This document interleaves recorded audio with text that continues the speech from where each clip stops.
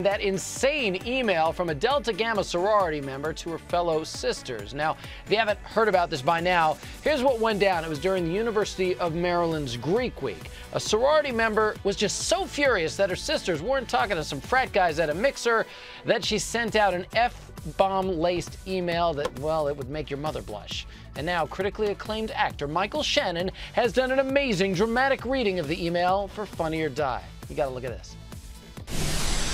If you're reading this right now, saying to yourself, OMG, Becca, I've been having so much fun with my sisters this week. Then punch yourself in the face right now so that I don't have to find you on campus and do it myself.